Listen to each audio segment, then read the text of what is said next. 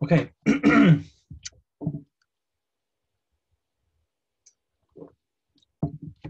All right, let's get going. So I'm here today to talk about deep learning and graphical models for recommendations.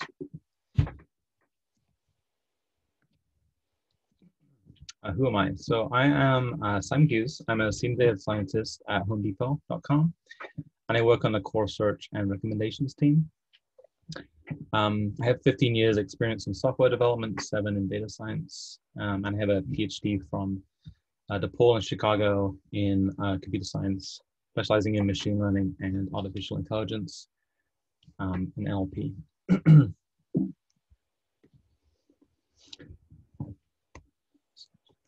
Okay, so Home Depot, we tend to work on 3 types of recommendation problem. The first type of recommendation problem I'm going to call alternative or substitute. Substitute recommendations are where we want to show your user substitutable items for the item they're looking at. They vary in brand preferences or price or color or style, but are essentially the same item functionally as what they're looking at. And to explain this, I'm going to use a Star Wars analogy. So you can think of substitute recommendations kind of like recommending The Force Awakens if you've already seen the episode 4 movie. Very lots of similarities between The Force Awakens and episode 4. It has the same plot, the same overall structure, some of the original cast. It's more or less the same movie, but it's kind of packaged up in a different package, and they made some minor tweaks to it. So you can think of alternative recommendations a little like that. It's more of the same, but we're going to show some subtle differences in price and brand and so on. Complementary recommendations are the second type of recommendation that we have on the site. And complementary recommendations you can think of as accessories, items that would go with the product that you're looking at currently or that you are intending to buy, but they're not substitutable. They're not the same type of product, not the same type of item. So again, to use this Star Wars analogy, which I'll kind of beat over the head in the slide, if someone's already watched The Force Awakens, then we might want to recommend to them The Last Jedi. It's a very different film, a different director, different goals for that director, different plot structure.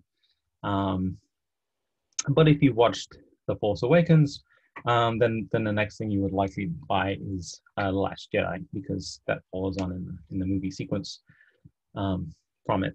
Similarly, in Home Depot, if someone is looking to buy a dryer, we would recommend to them, they would like to buy filters. If they're going to buy a power drill, we would recommend to them different drill bits to go with the drill, or different battery packs to swap out as the battery dies. So a lot of times that comes down to accessories, but not always. But there are lots of cases where we have complementary items that would typically be used by the person, needed by the person based on the initial purchase. And the last type of recommendation is inspirational. So inspirational recommendations are where we're trying to inspire people to buy things that they weren't initially going onto the site to buy. So in their browsing journey on the site, we'll try to recommend inspirational items that that kind of, we think complement, what they've been doing in the past, but they weren't necessarily there to purchase in the first place. And again, to use this Star Wars analogy, if you've seen some of the other Star Wars movies, we might want to recommend Rogue One. It's not part of any of the trilogies or the regular sort of anthology, but it's very complementary to the movies. If you like Star Wars movies, you'll probably want to see Rogue One. Okay, so that's the last mention of Star Wars, I promise. Okay, so I'm going to get now into deep learning models for recommendations and try to explain how we use deep learning models to implement several of those types of recommendation, specifically the complementary recommendations and the substitutable recommendations.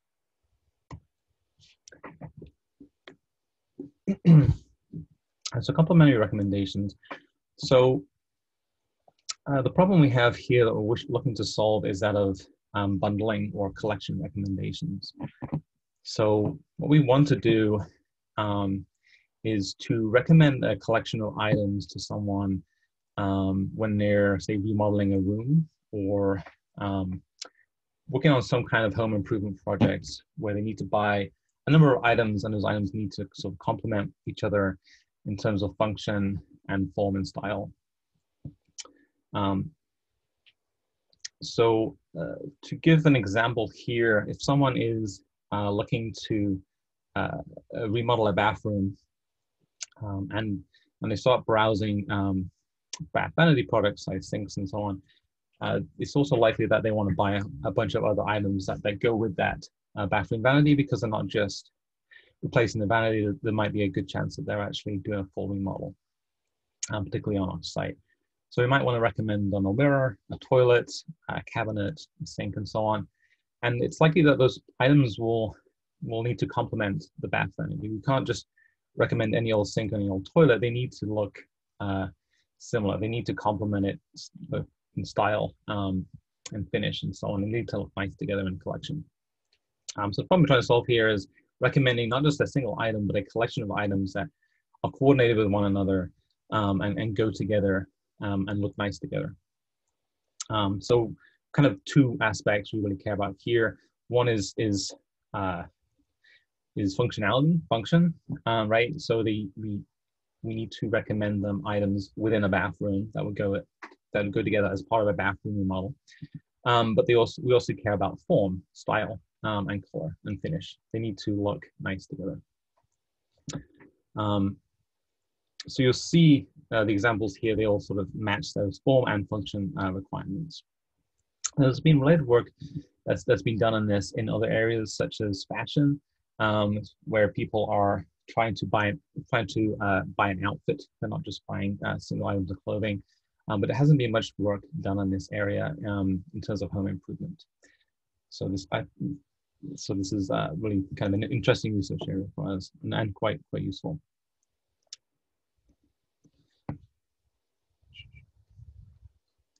So our approach here is to generate complementary recommendations that complement color, style, and function. And the recommendations are complementary because they come from different categories to the anchor products. The anchor product is really what the user is looking at right now or that we think they are looking to buy.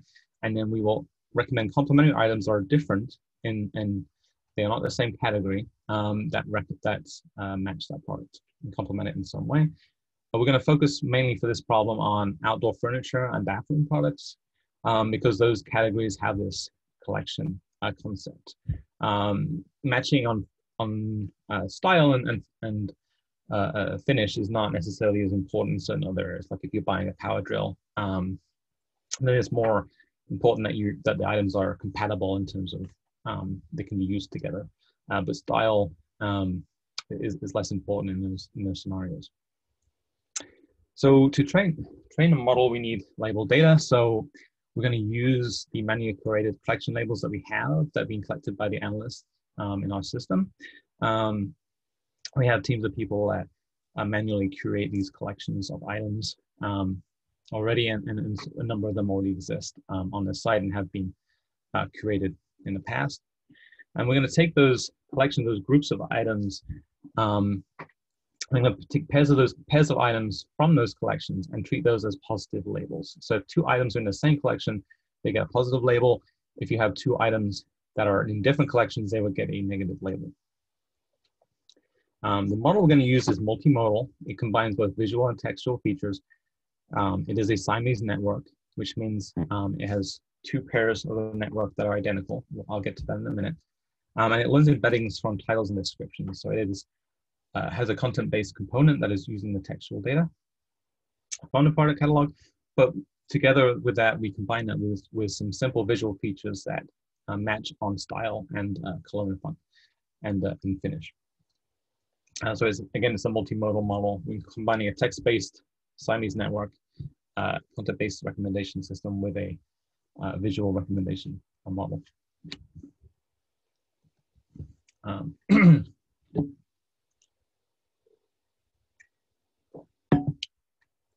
So this is best illustrated on this slide here. So you'll see the collection labels on the left. Two pairs of items, one to collection, they get a 1.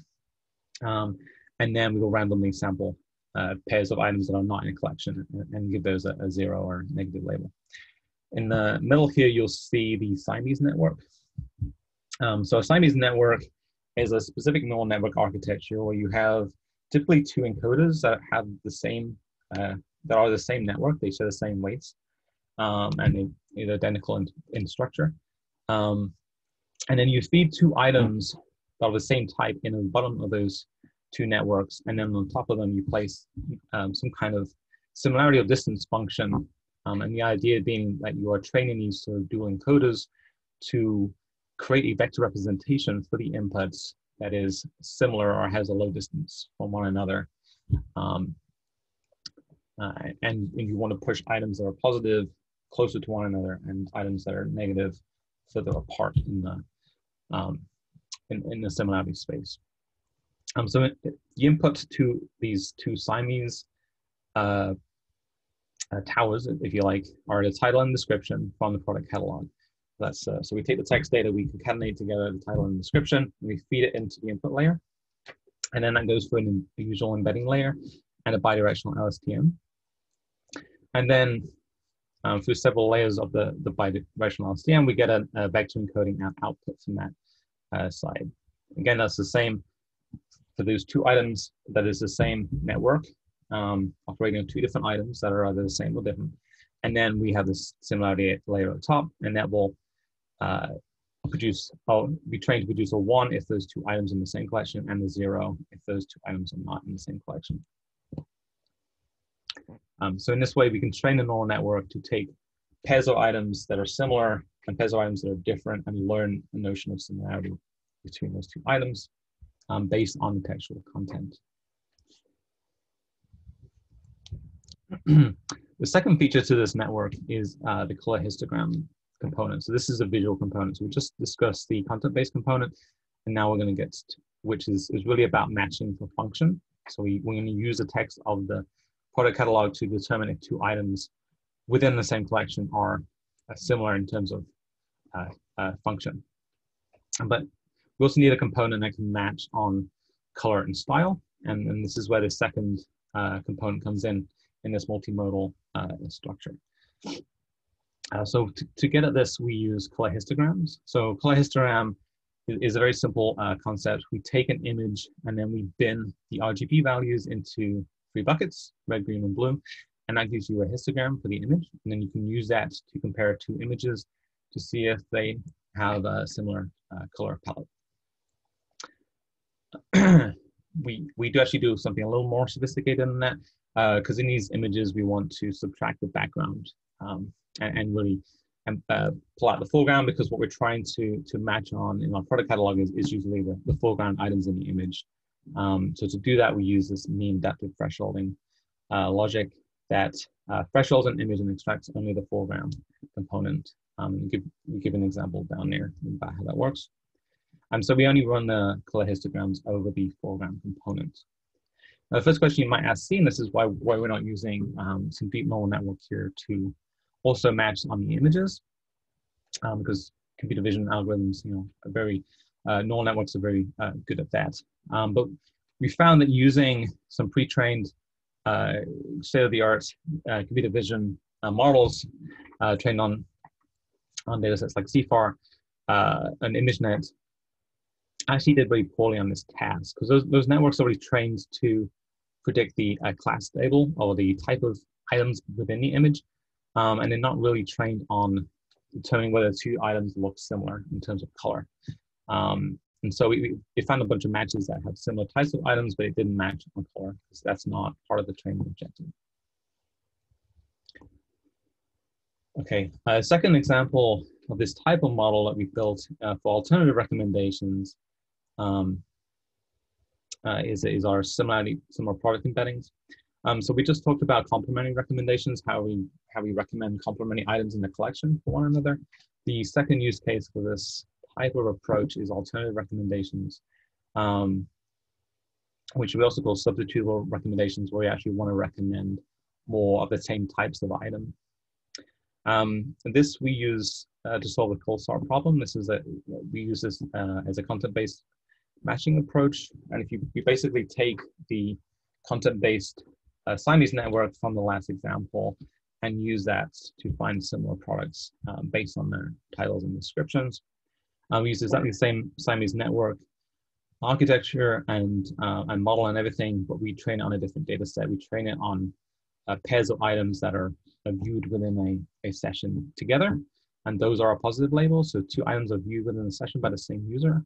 We view those as similar or substitutable or good alternatives. And if two items are randomly sampled, then we treat those as negatives. And so we train the same Siamese network, but to do a different task using a different set of labeled data. And that allows us to match similar products based on content. And we use this to solve the cold start problem for items where we don't have enough behavioral data to make that judgment from user behavior alone. Okay, and I'm kind of running long on the talk now, so I'm going to wrap that up there. This is all this work is not just my work, but it's work of the whole team, and I actually only did a part of this. So members on the team that I work on did a lot of this work, and the names are here. We have a paper that we published in Rexis last summer, that I have a link in here, and you can find out more specifics about the model there. And at that point, I'm going to end this talk and then open it out to questions. If people have any questions, please go in the chat or post them in the chat or the Q&A session.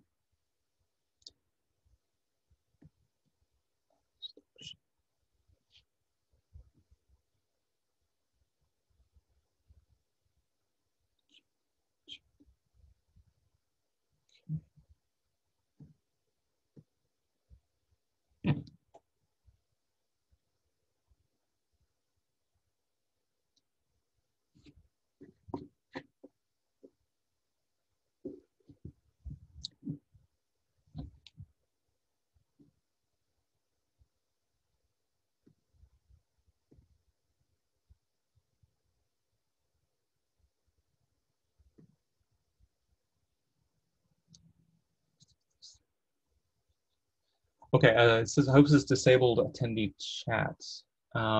If you want to then post your questions in the Q&A, because that does seem to be working.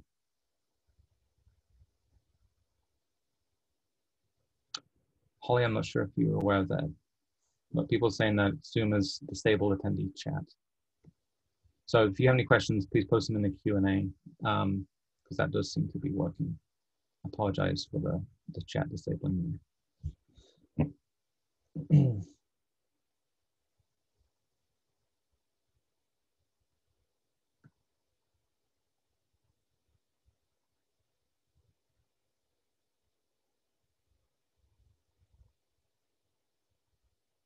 Nikita, go ahead.